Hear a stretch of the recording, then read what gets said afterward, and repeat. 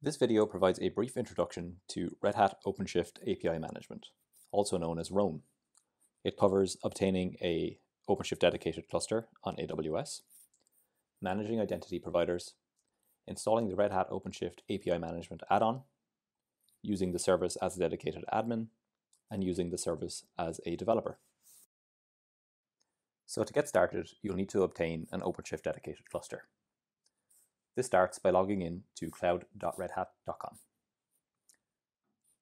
Once you've logged in, you can select OpenShift Cluster Management, also known as OCM.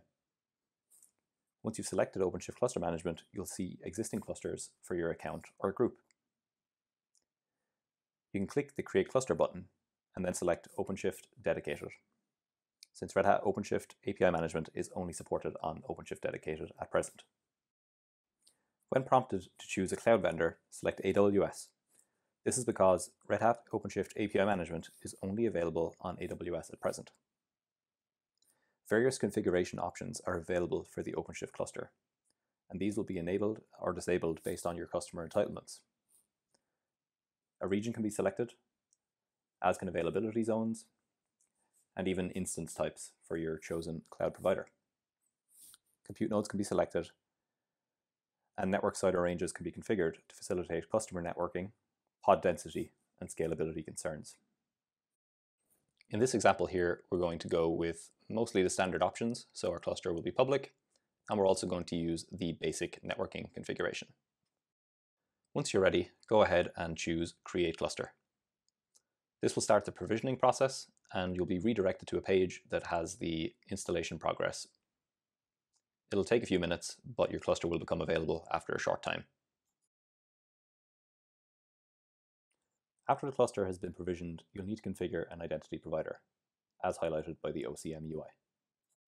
Clicking the Add OAuth configuration link will present the Create Identity Provider dialog. A few standard IDPs are supported, as is any provider that supports an OpenID flow. For this demo, I've configured a GitHub IDP.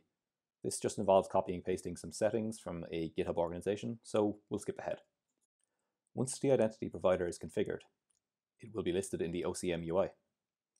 Next, it's time to choose a user, or list of users, to appoint as dedicated admins. You can do this by entering their username, which in this case is my GitHub username. I can now go ahead and test everything is working as expected by clicking the Open Console link and logging in by choosing my IDP from the list. Since I'm using GitHub, I'm redirected to them to authorize the organization access, and then I'm redirected back to OpenShift.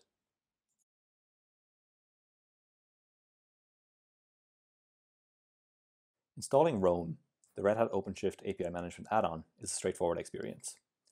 Simply choose the Add-ons tab for the cluster in OCM, and if you have the correct entitlements, you'll be able to click Install. If you specified a custom CIDR range when creating your OSD cluster, you'll also need to provide the add-on with similar information. You'll also be asked for an email address. This email address will be the recipient for alerts related to the API management service. For example, if you exceed rate limits defined by your SKU. A user with the dedicated admin role can log into the cluster and observe the managed services operators being installed. It's important to note that the managed services operators can only be viewed by dedicated admins. A dedicated admin cannot modify or delete these operators.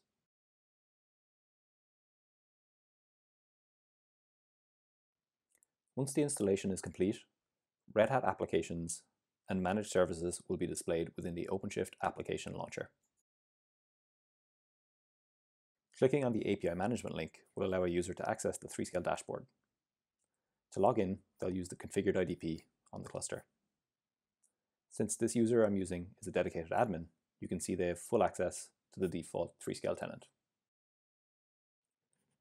They can view developer accounts, modify the developer portal, and they can also configure SSO integrations. Speaking of SSO integrations, this provides us with a nice segue to take a look at the Red Hat SSO instance provided with RHOAM. The SSO instance can be accessed via the OpenShift application launcher. Similar to the 3-scale API management and OpenShift console itself, login occurs using the configured IDP on the cluster. The dedicated admin user can view and make some modifications in the master realm. You can see here that we're demonstrating how to create a new realm, and also a client in the SSO portal. Let's see how these can be used with 3Scale. Now that the client has been prepared, we can copy the details across into the relevant fields in the 3Scale developer portal settings and create an SSO integration. We can go ahead and test it out, and in this process also validate that the 3Scale SMTP settings are operating as expected. Since part of the sign-up process involves providing our email, this will allow us to verify the SMTP settings. A short time after signing up, we can head over to our email inbox and see that the email has in fact been delivered. So now I'll switch from Firefox to Chrome and demonstrate the product using a user that is not part of the dedicated admins group. So you can see here that I'm using a different user here in Chrome than I was in Firefox. Another notable difference is that the link to OCM is no longer included in the OpenShift application launcher. Let's see what happens when this user tries to navigate to the 3Scale console. You can see the login flow is the same, and it uses my GitHub IDP. However, you can see this user doesn't have access to much. They'll need to be granted access by a user that has necessary permissions to do so, such as the dedicated admin I was using previously. Let's check out Red Hat SSO next. As you can see, this user can log in and view the master realm, but many UI options are no longer rendered. For example, the users and clients are not displayed. This user can create a realm if they need to for their own application.